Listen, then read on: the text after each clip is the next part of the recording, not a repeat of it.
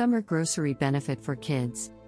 SunBucks is a new grocery benefit available across most of the U.S. Families with eligible school-aged children can get $120 per child to buy groceries during the summer. SunBucks may have a different name depending on your location. Families can receive SunBucks on top of other benefits like SNAP and WIC. And children can continue to enjoy free Sun meals from local meal sites or with Sun Meals to Go. How to get SunBucks? If you're already enrolled in benefits like SNAP, TANF, or FDPIR, your school-aged children will automatically be enrolled in SunBucks if it's available where you live.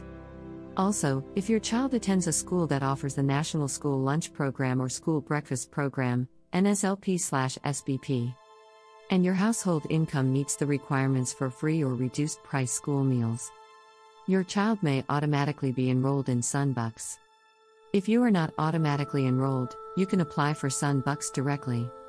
To qualify, you must meet income limits and other requirements. Once you're enrolled, SunBucks may be automatically added to your SNAP account.